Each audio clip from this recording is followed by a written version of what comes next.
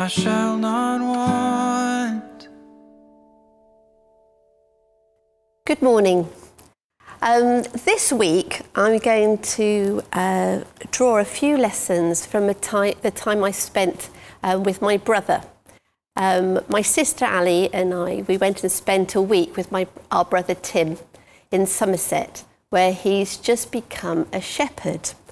He started there at the end of February, and we had a week being able to help him because his family were away.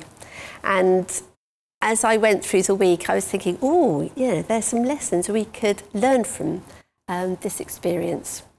And so each day, I'm going to just focus on different aspects of our time there. So today, we have the shepherd's voice. Now, when you're moving sheep, it's quite a big operation, and you need to move sheep from one field to the next so they get the better grass. And watching Tim, he's not a loud person, and he would just come up and to his sheep and say, "Come, come, come," and they would get alert and they would follow him up the drove to the next field. And all the while he would go, "Come, come, come." And they followed him because they recognised him. They recognised his voice, they recognised his shape, and they knew they could trust him, and they followed him.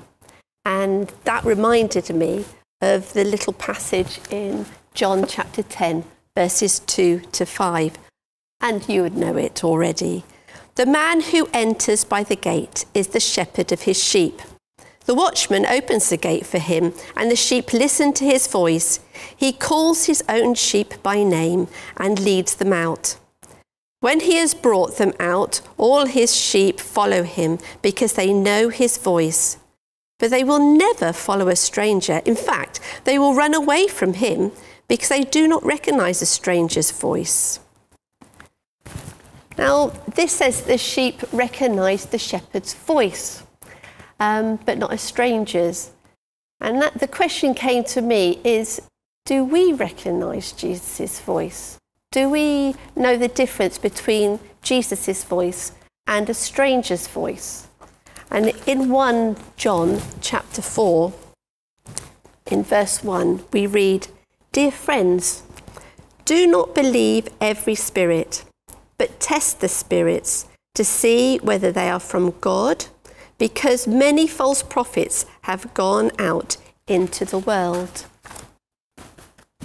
So we're encouraged to think about who's the stranger, who is Jesus, what voice is the stranger's voice, what voice is Jesus' voice. But how can we do that? How do we manage to determine what is the right thing to follow and what isn't? And the answer there is we need to attune our minds to God's way of thinking.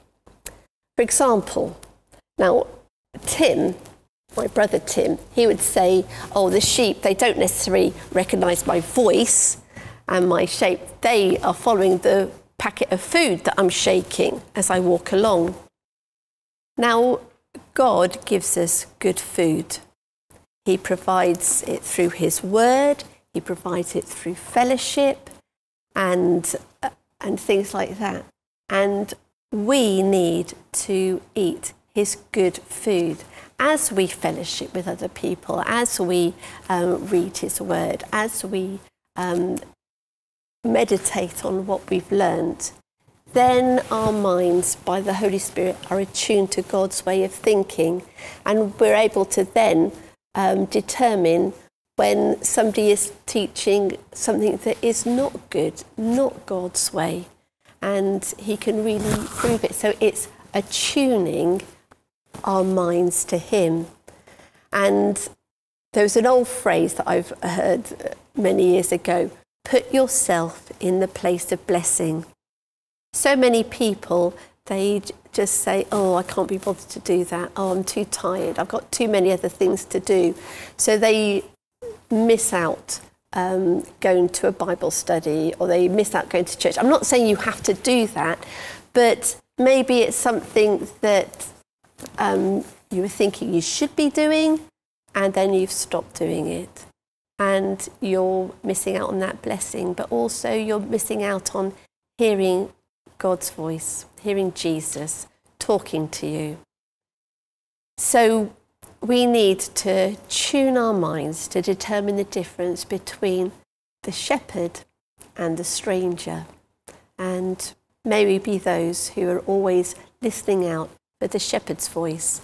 Now, I will put this to you as well. I mean, sometimes we go through dry patches where we're reading the Bible and nothing is going in, or we think, oh, I'm not getting those wow moments where I really feel something is sticking out to me. But don't give up, because that is still good food that's going in. Those sheep still knew that they would always have good food. God gives us good food. And as we read, that's still going into our minds and cleansing our minds and just lining up our minds to hear the shepherd. May we be those who listen out for the shepherd. Shall we pray? Jesus, we thank you that you've given us so many resources to hear you and to know you better.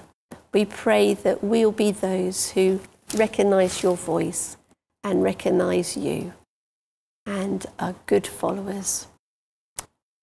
Attune our minds to your way of thinking as we look at our world and seek your will in our lives. Thank you, Jesus. Amen. Have a blessed day. The Lord is my shepherd, I shall not want. He makes me lie down in green pastures. He leads me beside still waters.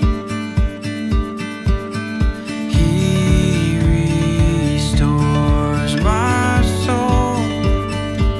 He leads me in paths of righteousness for his name's sake.